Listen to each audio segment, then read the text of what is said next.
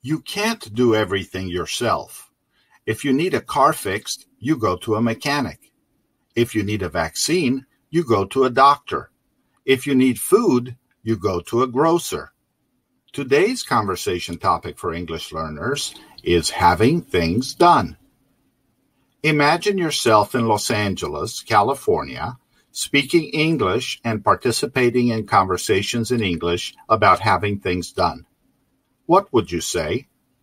What would others say? Here are a few suggestions. Your car breaks down on the highway. Since you have no phone, you walk to the nearest exit and find a car shop. What would you say? What would the mechanic say? You have a stain on your favorite shirt and want to take it out, so you go to the neighborhood dry cleaners. What would you talk about with the dry cleaner salesperson? You're organizing a party and you want to have a barbecue outside. You need lots of meat for grilling, so you go to the meat department at your favorite supermarket.